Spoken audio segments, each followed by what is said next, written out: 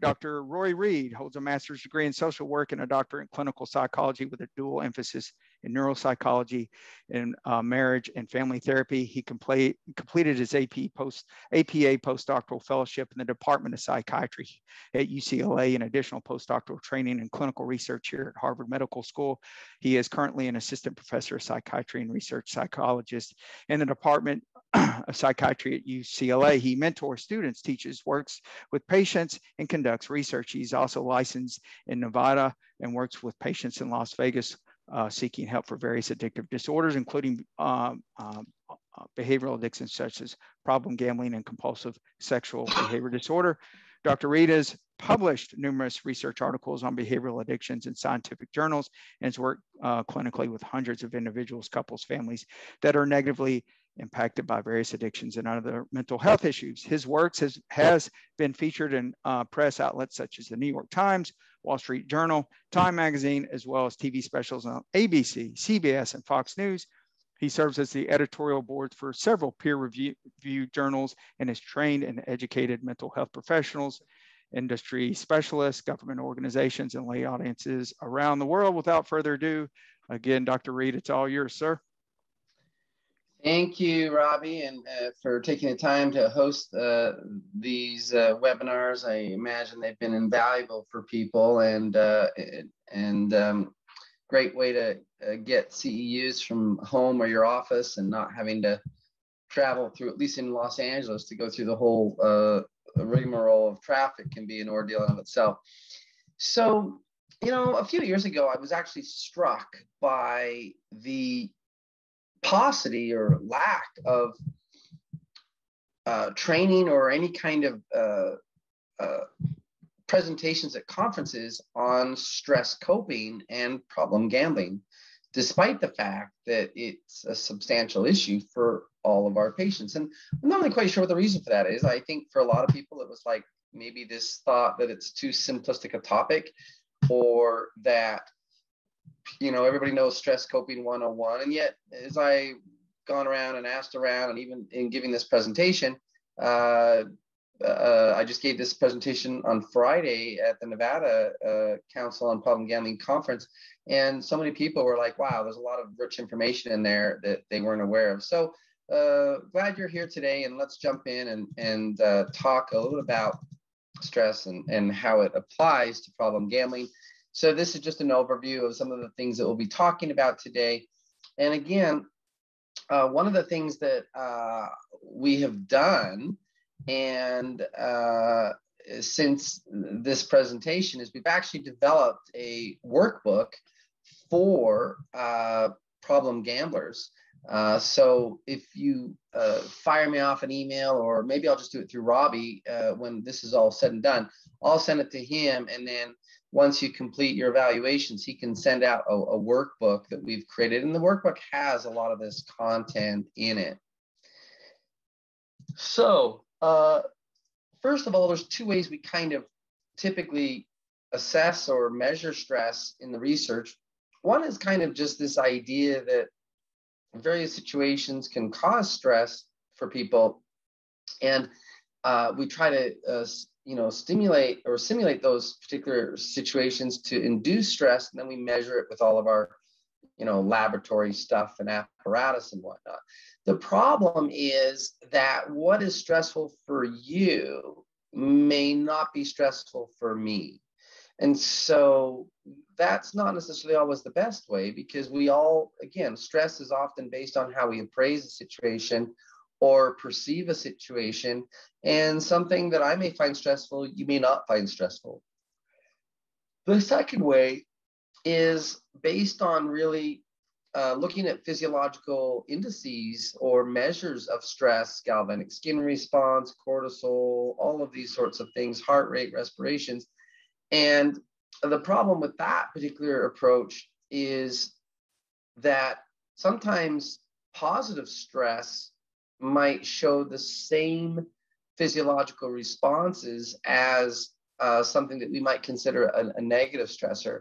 So for example, if I told you, if you were getting married or just discovered that you had gotten a large inheritance, that would be good news potentially, and we would hope, especially in the case of a marriage, that it would be a good news, and yet that would potentially create the same physiological responses as learning that you just were diagnosed with chronic cancer, right?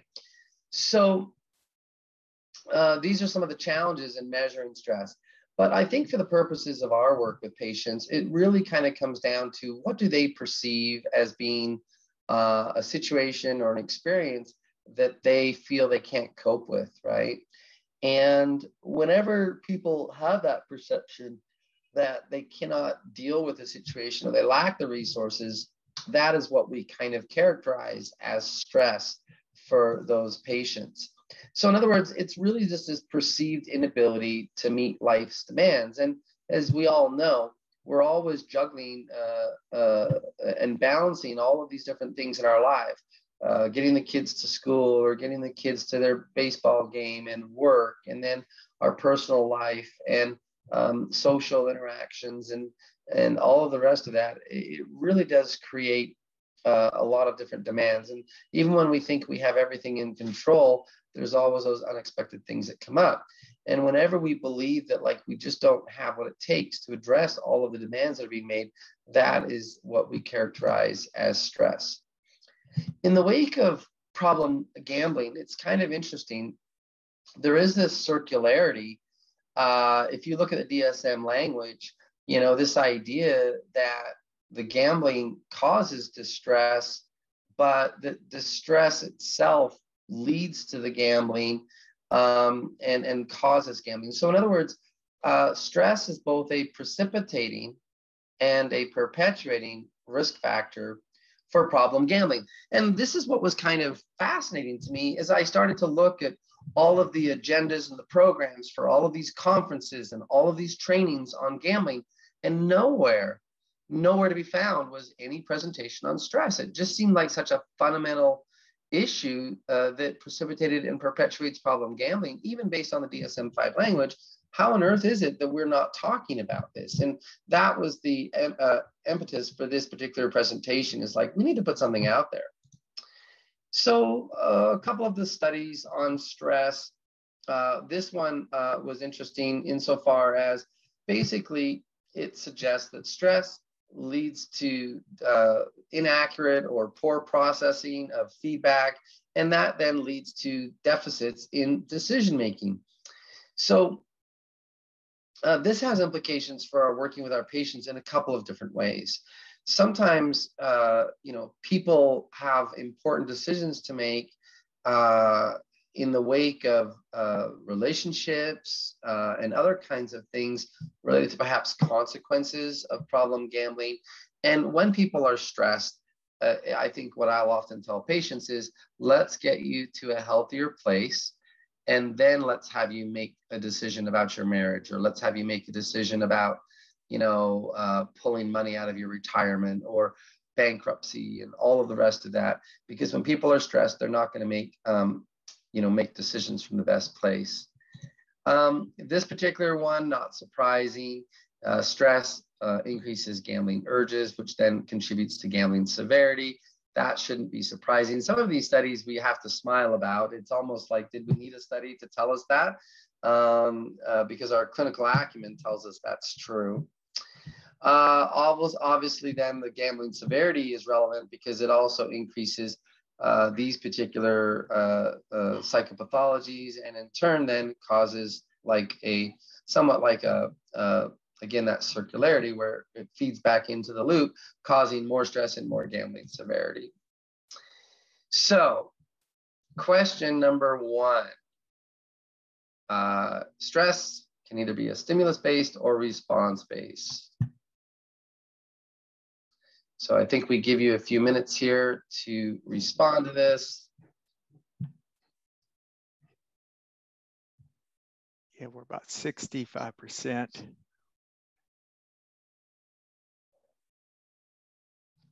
Good job, everyone. Wow, Robbie, you gave them easy questions. Man, I'm giving them softballs. You guys should have this, right? I spoil them in the in the Right. workshops that we do. Somebody went to get a coffee in the kitchen and they're what do you give them? 60. Okay, T minus 5 seconds, guys.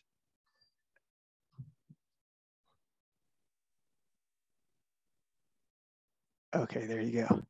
All right. Well, that's true, right? So this particular one was fascinating because what you would think is that problem gamblers are stressed out and they gamble.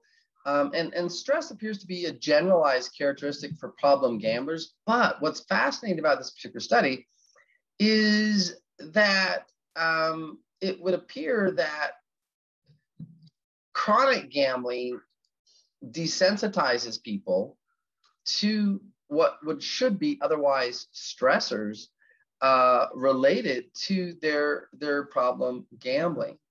And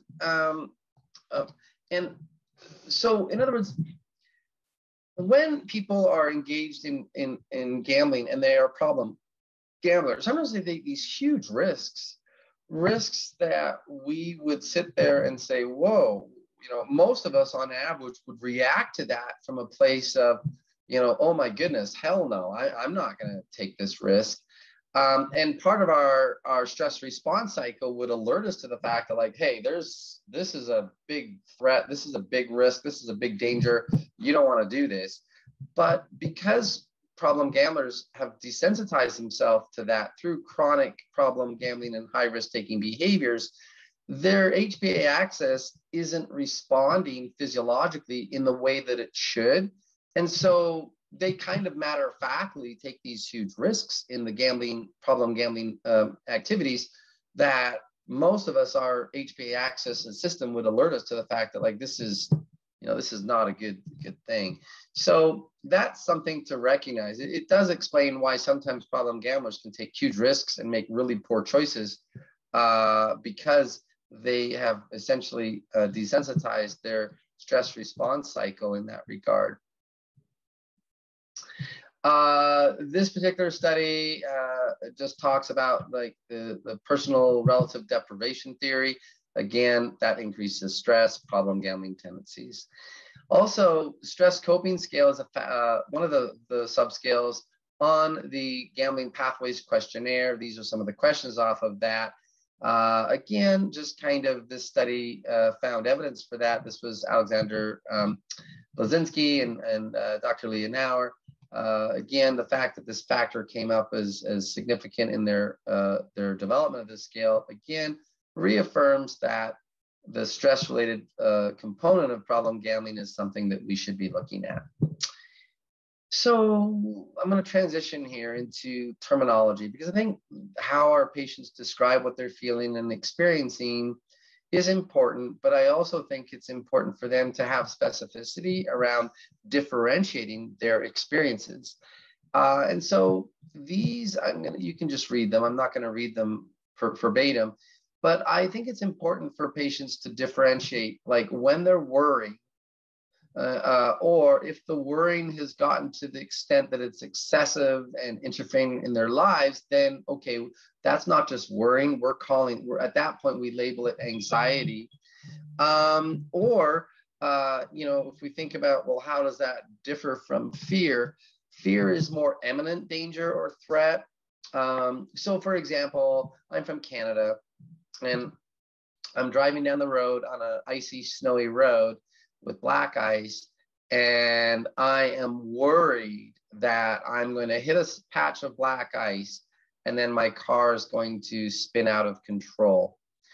I'm worrying. And now all of a sudden I actually hit black ice and my car actually starts to slide along the road. The moment my car starts to slide is when my worry transitions to fear. Does that make sense? So fear is when the danger or the whatever we're worrying about actually becomes a reality, and it's an imminent threat. And then stress is basically like, whatever we're worrying about, it's this belief that, like, that's happening and I can't handle it. I'm not going to be able to deal with it. Something bad's going to happen. And whatever that bad thing is, I'm not going to be able to deal with it. So this is one way that I've articulated it in elsewhere in writing. All right, this is kind of weird. My research assistant put my name on this. So I'm going to read here. I'm going to quote myself. Kind of sounds silly, but worry is having thoughts that something bad's going to happen. Anxiety is prolonged excessive worry that interferes with life or our ability to make meaningful changes. Fear arises in the moment our worry becomes a reality in a threatening way. And stress is the belief that we're not going to be able to deal with the bad things we've been worrying about, anxious about, or feeling afraid of. Right?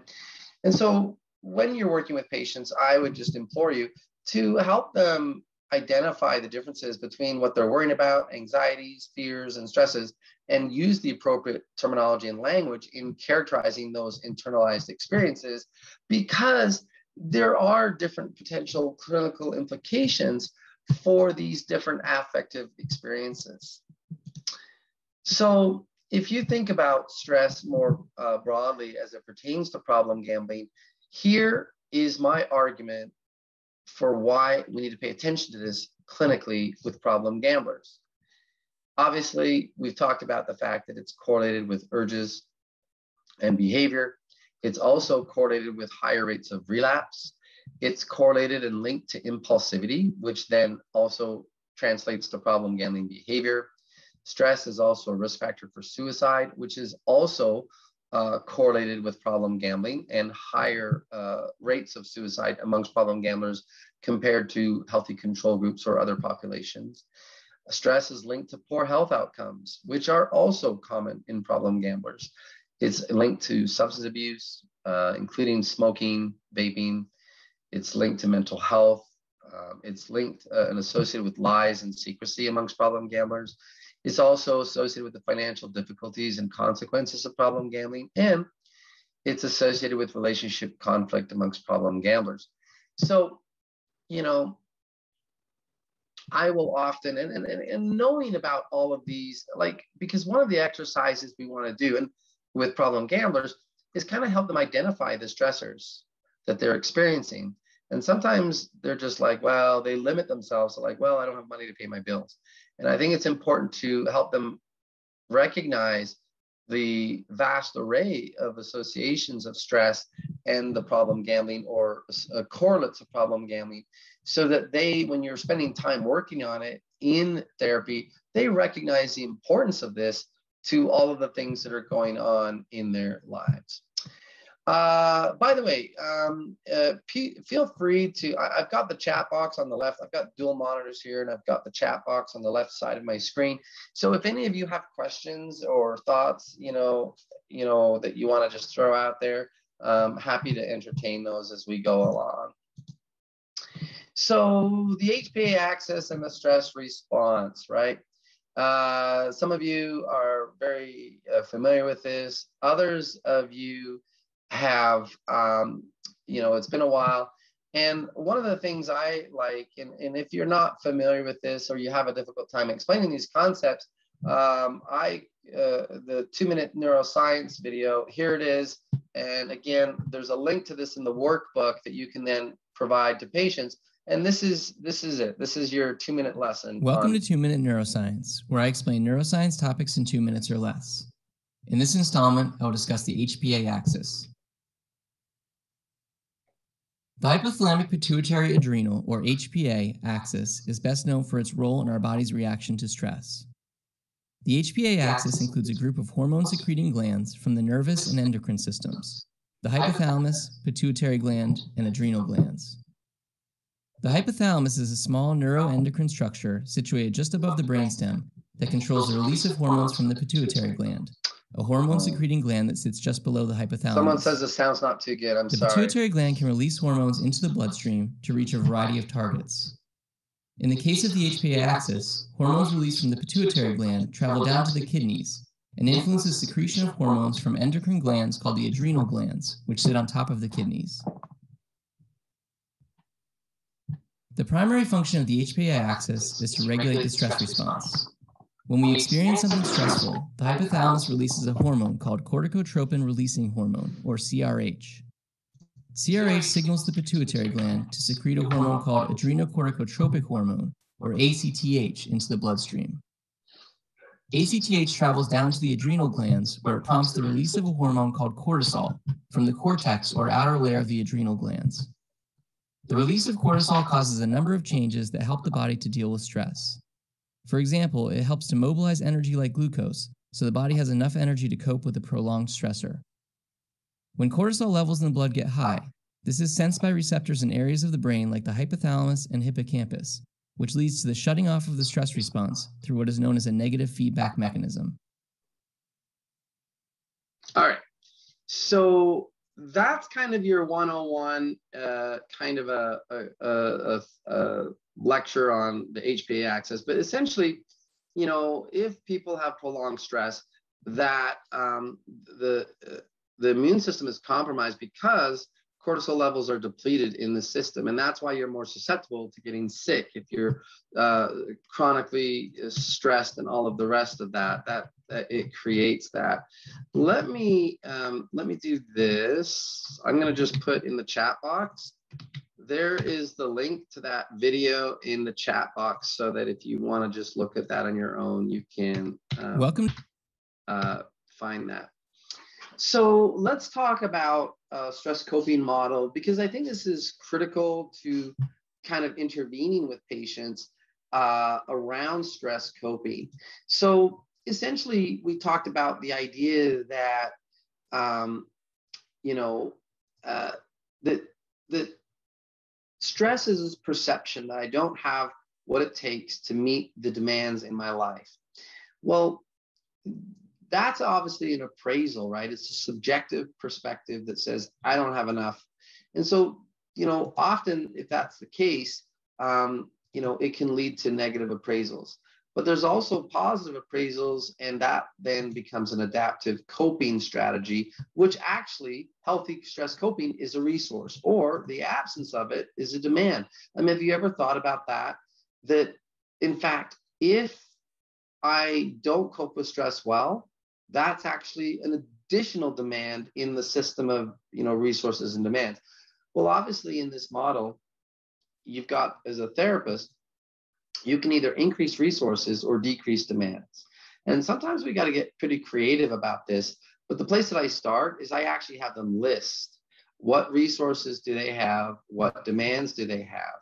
So for example, you know, I first of all kind of define the demands. I defined resources, and these are the ways that we do that.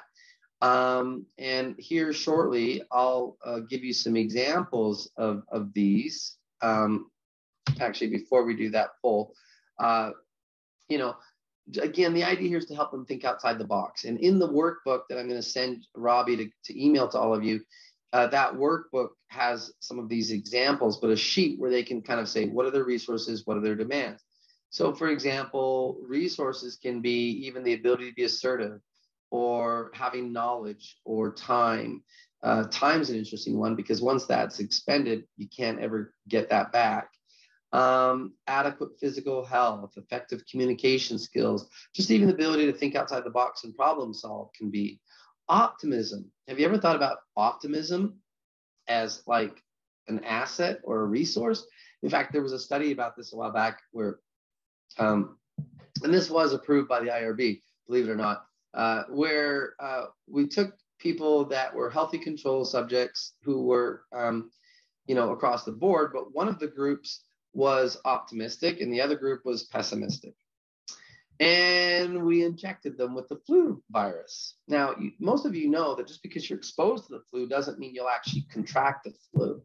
And so we were curious to see which ones would develop the flu and which ones weren't. And some of you are like, are you kidding me? Well, they all got paid $800 to participate in this. But essentially, very few people in the optimistic group, it was less than 20%, less than 20% in the optimistic group developed the flu, whereas those in the more pessimistic group, a substantial number of those individuals developed the flu. And of course, we laugh because maybe we're saying, yeah, in the beginning of the study, they were pessimistic and they were like, yeah, I know I'm going to be one of these guys that develops the flu. And lo and behold, they did. But the point is that optimism itself appears to be a protective factor in, in the wake of various situations in life, and has implications for health. Thinking outside the box, having supportive friends, or optimal emotional health. I even talk about perseverance. And have you ever thought about that? We have these patients that come to us and, they've had multiple unsuccessful attempts to try to abandon their gambling behaviors, and yet they keep coming. Like, I think it's important that we highlight that for our patients, that we bring it to their attention. Like, you continue to try. And it's so much better to try and fail than to try and fail to try again, right? Like, highlight for them, you are persevering. Here you are in my office and you are continuing to try. Have you ever considered this is a great resource, a great strength of yours? Conversely, we have these demands. For example, rumination might be a demand, difficulties coping with uncomfortable emotions, or the inability to prioritize, or difficulties focusing, concentrating. These can all be demands. Not having enough money, that can be demands as well. Okay, here we go. Poll number 2, Robbie.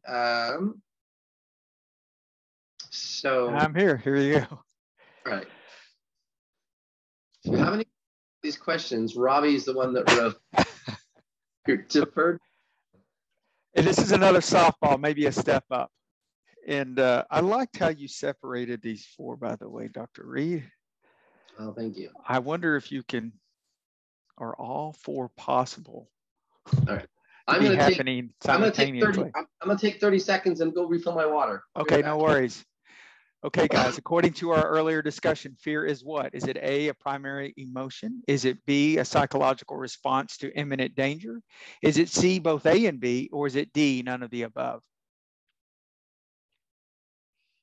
According to our earlier discussion, fear is A, a primary emotion, B, psychological response to imminent danger, C, both A and B, or D, none of the above.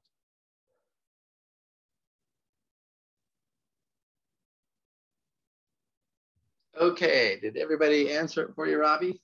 Yep. Good job, guys. Both A and B. There we go. There we go. All right. Okay. So, as you work with problem gamblers, again, try to help them think outside the box and identifying their resources and demands. I try to remind them, don't let them just fixate on the financial component of resources or demands. And again, I remind them, problem gambling isn't about money any more than an eating disorder is about food, or sex addictions about sex, and so forth. So help them think outside the box in terms of that. So again, this is kind of just an example. And again, they're recording this, so presumably you'll have access to look at this, but at a later point. But again, these are just examples of resources and demands. And I try to help the patients, identify these in terms of their own lives. And with the idea that where can we increase resources? Where can we decrease demands? And sometimes this can be I had, for example, one patient who lived in Beverly Hills, and they were struggling, and really they weren't exercising or taking care of themselves.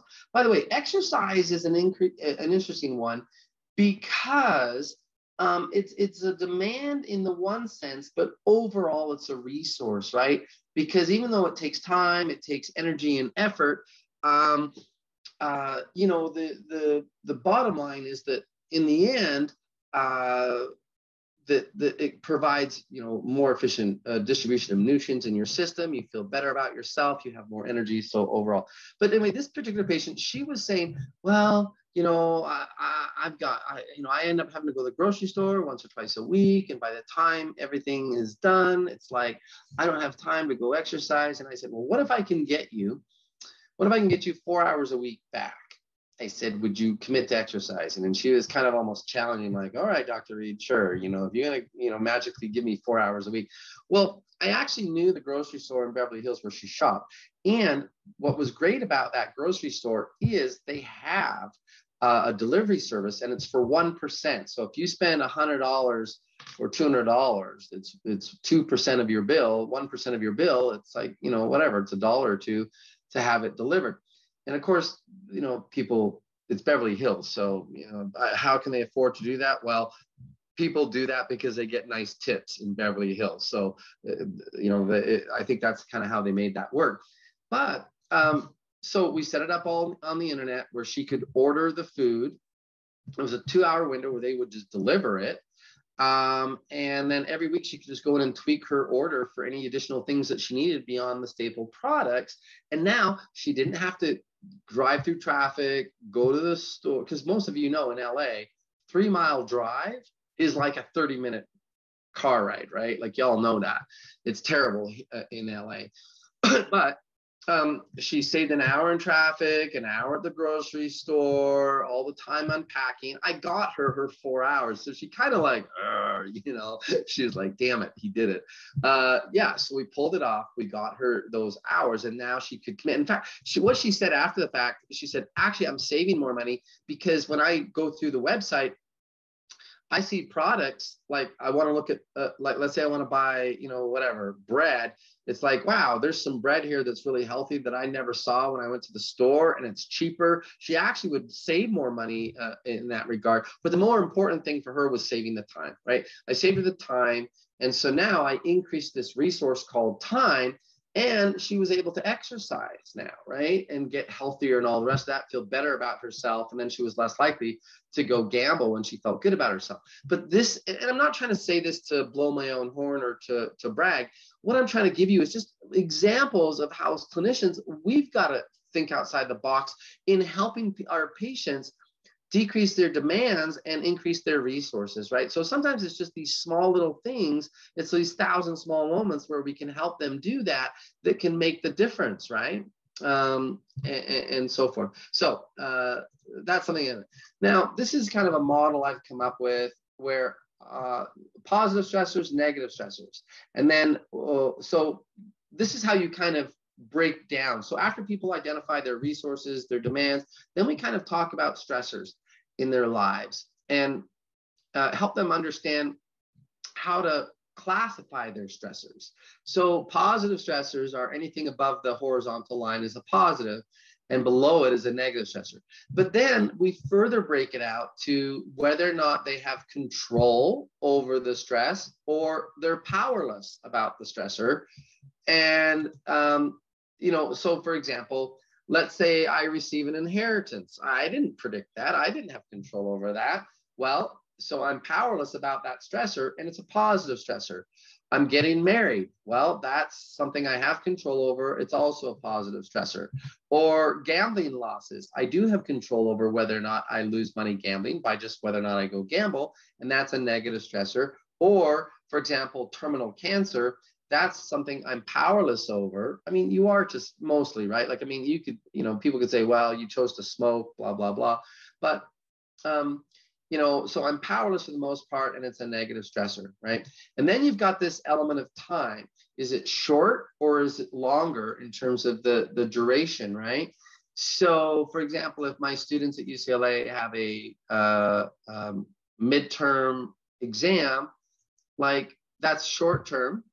And it's also a stress over which they have control. They can study and then they won't be so stressed out. And it's generally a positive stressor. In fact, because if you think about it, the college days in life is one of the few times in our lives when we pay to be stressed. We call it tuition, right? So generally it's with this idea that I'm going to give. So this is kind of my model of how I get people to think about stress in their lives. So just, and you know, you may, in the workbook, and again, Robbie, I should have sent that to you. I'll send it to you after this. But it wasn't really something I was going to do initially. But I'm going to give you this workbook free. It's yours. I developed it using money from UCLA and Nevada grants, and those are taxpayer dollars. So you get this for free. You can use it with patients, but it actually goes through and it helps them identify these quadrants of positive versus negative stressors. There's also the stress proneness scale, which again is positively correlated with problem gambling via the nods and so forth. I also invite people to think about their coping strategies. And this is why one of the reasons why they come to therapy, from the coping strategies inventory. And not surprisingly, when I run data on this, more problem gamblers tend to engage and recruit more avoidance strategies in their problem gambling behaviors, right? So not surprising. So our goal is to then help them cultivate and develop assertive strategies. And proactivity, we'll talk about that shortly, like what that might look like in terms of their. So coping strategies. First of all, let's talk about psychoeducation. I help patients break down the things they're worried about or stressed about into, and I say that worried or stressed, and sometimes it's both, you know, something that's hypothetical versus practical. So a hypothetical worry might be, you know, oh, I'm worried I'm going to develop some chronic illness. Do you have any history of chronic illness or family history? No, I just think I'm going to, like, wait, that's a hypothetical worry. We teach patients to let that go. Versus a practical worry is, oh, I'm really anxious and worried that I haven't been making my car payments because I've gambled all my money away. And I'm really worried that the bank is going to come and repossess my car. And so I'm anxious and about that happening. That's all I can think about, etc. So practical worries are something we tackle. So I might encourage them, well, let's be proactive about this. Let's call the bank. Let's try to renegotiate the payments. Let's figure something out here, because believe it or not, that bank does not want to repossess that car. So helping them kind of focus on the practical worries and coming up with problem solving to deal with those. This next one is helping clients positively reframe their stressors. Remember, many stressors are about the perception rather than the actual reality. So, you know, during COVID, we've had some patients that have lost jobs, which added to their stressors. And yet when we talked about that, it's like, well, you know, you really weren't happy in that career. And, you know, one way to look at this is, you know, you now have the opportunity to pursue some of the things that you've always wanted to pursue. And that's going to give you a whole different career change that you could probably be more happy with. So again, helping people kind of figure out ways to positively reframe their situations can help reduce worry, stress, anxiety, and so forth. Helping patients, you know, with the common interventions for financial challenges, you know, such as having someone else manage money.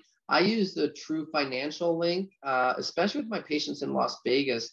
I don't know if you're familiar with the True Financial link, but basically it's a prepaid card that somebody else, whoever their accountability partner is, can actually go in there and they can create administrative controls so that it locks down the card. You can only spend it at these grocery stores. You can't get cash back at the grocery. You can't get cash back at the gas station. In fact, when you go to the gas station, you can only use it at the pump. You can't use it inside at the Chevron, because in Las Vegas, you know, the gas stations, 7-Eleven, grocery store, gambling everywhere. So it really locks that down. And again, so these are practical solutions to come up with for financial interventions, setting up a budget, the GA pressure relief meetings, and so forth. Lots of things there that you can do as well. Helping identify the sources of the stress. And again, Sometimes stress is a function of just unrealistic goals or expectations. Well, recalibrating those expectations about the things they want to achieve can be advantageous. So, thinking about all these various stress coping strategies, and there's a whole bunch of others that I'll talk about shortly, but those are just some examples. I also have them listen to this TED Talk, The Upside of Stress. And again, in the workbook, it's a PDF workbook, and there's hyperlinks to all of these things. So, this Dr. Kelly McGonigal does a really nice job of reframing stress. Again, sometimes it's about the perception, right? Okay, your third question here. Yes, third and final. Which of the following is an example of an avoidance strategy? Is it A, motivational interviewing? Is it B, humor? Is it C, alcohol abuse? D, none of the above? Which of the following is an example of an avoidance strategy? Is it A, motivational interviewing? Is it B, humor? Is it C, alcohol abuse? Is it D, none of the above? Another softball, guys.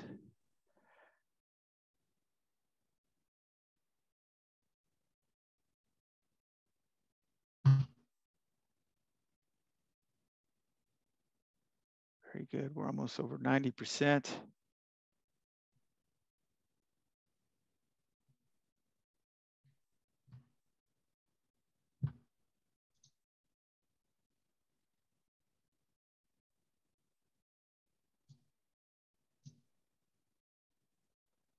Okay, thank you. It was B, humor.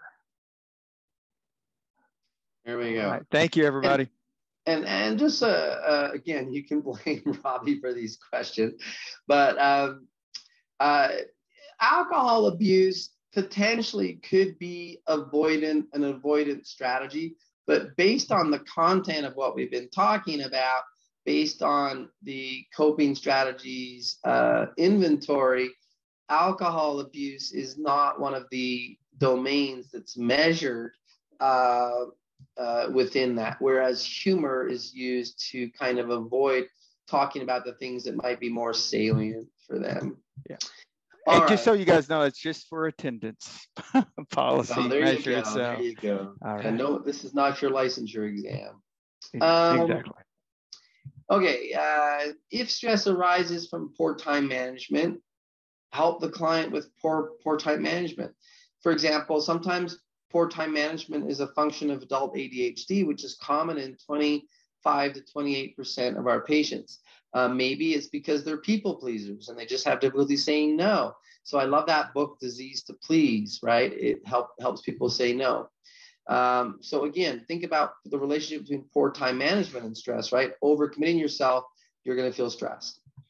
Helping them focus on things they can control. And then obviously some of the things like listening to music, yoga, healthy distractions, spirituality, developing a hobby, more balanced lifestyle. Those are all things. If psychopathology is involved, consider referrals for medications for depression, adult ADHD, to kind of help attenuate the symptoms of the disorder. Again, these are just ways to help with the correlates of stress and stress responding. This particular TED Talk is a good one. Everything you think you know about addiction is wrong. And he kind of talks about developing connections or reconnecting with others and who are supportive of your life goals. But in other words, those connections and the social support system and cultivating that is the antithesis of addiction. But it's also helpful in reducing stress, because one of the most difficult things about people experiencing stress is feeling it alone, or feeling that they are alone in their experience of stress. And we've even looked at this in MRI studies, right?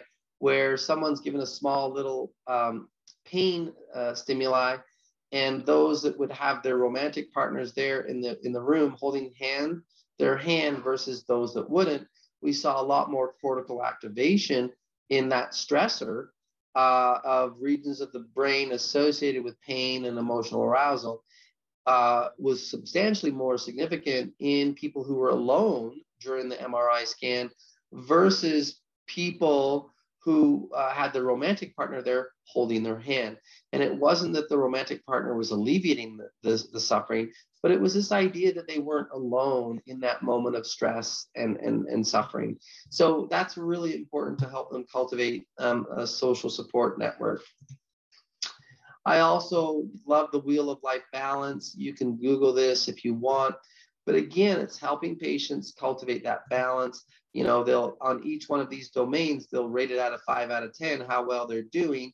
And then you can easily see, like, okay, finances is out of balance, family and friends, romance. You know, you can see the areas quickly that are out of balance, and helping them cultivate goals, treatment goals that will help restore balance. Again, so much of addiction is about imbalance and the loss of perspective about what's important and maintaining that imbalance and the balance. So this is just a real nice little tool that you can utilize to help you with that. And you can just Google that. There's lots of sheets out there, YouTube videos out there that will kind of educate you on how to do this with a client. It's not that hard to do at all. Sometimes patients will just need help with basic relaxation techniques, learning how proper breathing exercises. Now, and so again, there's biofeedback, there's all of these different sources. And in the workbook that I'm going to give you guys, you know, there's these various things here that additional websites. I talk about the stress eraser. Now, let me show you the stress eraser. It comes in a nice little thing like this. I bought mine refurbished for $99, okay? And this is all you do. You basically turn it on. Let me see if this one's got batteries. I don't know if this has got batteries or not. It doesn't. But essentially, a patient will just put their finger in there, okay? And then you'll start to see the lines because it's reading off the index. And then you teach them, you know, breathe 5 seconds in slowly, 5 seconds out slowly. You're just going to basically teach them how to breathe properly. And when they breathe properly, this particular wave pattern you see on the screen, where they're getting three squares, that is excellent breathing based on their pulse rate waves. So in other words, that once they start breathing like that, their graph will look like this. So it's biofeedback. And really, you know, you can essentially do this, right, with a patient. So I'll actually have them do it in the office for like maybe 2-3 sessions in a row. For the first 5 minutes, I'll have them breathe and show me that they're actually able to, because we often say, well, take a deep breath. No. Don't take a deep breath. Like breathe 5 seconds in, 5 seconds out, you know, or something thereabouts. Do that for about 3 minutes straight, and you will completely subdue your parasympathetic nervous system. And by the way, it is physiologically impossible to be breathing at this rate and simultaneously have a panic attack. It is physiologically impossible. You can't. So breathing is really an important thing. And in fact, I just have a book here that I got recently called Breathe by James Nestor, and it's a fascinating book on breathing that I would highly recommend for you. It is called The Stress Eraser, and again, they're difficult to track down now. So I bought mine off eBay for $99. It was refurbished. So you know, I'll let you guys figure out to try to get one of those. Obviously, stress coping related to just the basic 101 stuff: eat, move, sleep. You know, even things like hydration, right? Like I all day long, I go through water like nothing else. You know, and that's important to stay hydrated. By the way, we tell people drink lots and lots and lots of water. Okay. You do not want a patient drinking more than 2 cups of water at one time. So make sure that when you say drink lots of water, in one sitting, like in one moment, do not drink more than 2 cups of water. That's actually contraindicated. So, you know, just the idea is just drink steadily throughout the day. Sleep, and sometimes you have to educate patients on sleep hygiene, right? Eating healthy. Now, a couple of years ago, I did some research on eating because I had to do a presentation on nutrition and problem gambling.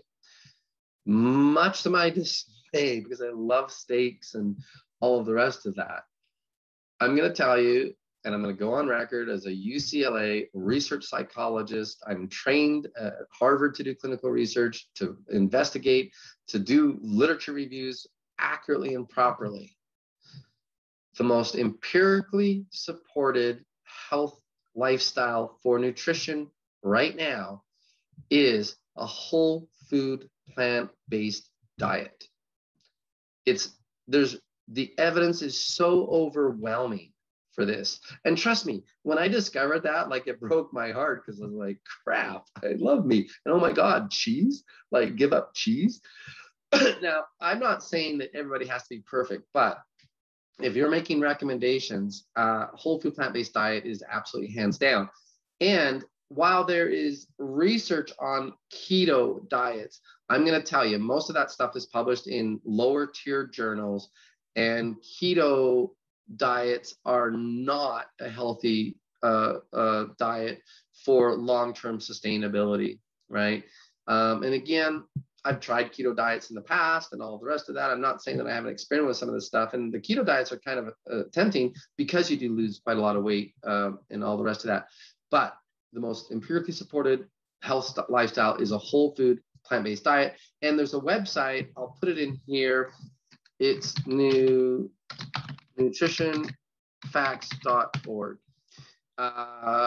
And that's Dr. McGregor. It's an amazing website. I highly recommend it to you. Helping people get physically active. And again, the thing I love about this particular app, and there's the link for it that you can get from the website, is that it gives you kudos for like gardening, home repairs. It's not just focused on exercise.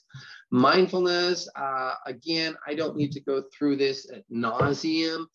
Most of us are well aware of the whole mindfulness movement. And let me give you this. I actually created an entire hour-long YouTube video talking about mindfulness and exercise on dealing with problem gambling. You can understand. And this is a video that I've really created for problem gamblers. I mean, don't get me wrong. If you watch it, you will get a lot out of it. So I made the presentation so that this is a link you could just send to your patients. And I'm putting it in the chat box now. And it's an hour-long video that you could give as a homework assignment to your patients to kind of get them educated about mindfulness and the specific ways mindfulness can be helpful. And again, these links are in the thing. Lots of studies to support mindfulness, including one that we did. Gratitude practices, again, there's also an entire video on gratitude. It's a 10-minute video on gratitude. I'm going to create the link here in the box that I did that you can go to and watch as well. Bibliotherapy, and we're about to wrap up here for time, but lots of great books out there. My rule of thumb is, and I suspect most of you are keen on this, don't ever recommend a book that you haven't read. But these are all books that I actually have read, I've gotten into, and I think I would recommend any of these. But I often just have patients go out to Amazon, read the reviews, read what the book's about, and see what might resonate with them. So that is, by summary, these are the points that I would make. Lots of different interventions to help people cope with stress. And hopefully you'll be able to recognize that as an important component. And this is the Stress Coping Strategies Workbook. Okay, so Robbie, if I email this book to you, will you email it out to everybody? Sure, we can get it out to everyone. Okay, great. And then that's my contact information. If anybody wants to contact me directly, they can just email me, roryreid@ucla.edu. So we've got 2 minutes for questions. Yeah, Robbie? Yep. Any questions for Dr. Rory Reid as we settle in on our last couple of minutes? questions regarding stress, coping with stress?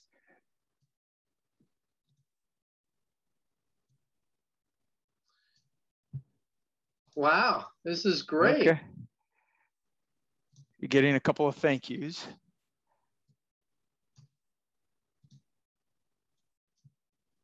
Okay, all right. Thank you, Claudia. Good to see you, Teresa. And thank you for everybody being on the line today. It looks like there's not any questions, but a lot of thank yous. And thank you, Dr. Rory Reid, for sharing this great, helpful information. Hopefully it'll help folks in Illinois in their agencies and in their practices. So again, we want to thank Dr. Rory Reid today for his talk on helping problem gamblers cope with stress and worry. Thanks, guys, and have a great rest of your week. Thank you. All right. Thanks for having me, and good luck. And again, go ahead and I just emailed that workbook to you, Robbie, so you can get it out to everybody. We'll get it out to everybody with your certificates. Thank For those you. of you who answered the questions, right? Yeah. Okay. Can you also give me CEUs for this as well, Robbie? Yeah, absolutely. I'll send you the link once we get it. Okay. Thank you. Bye-bye.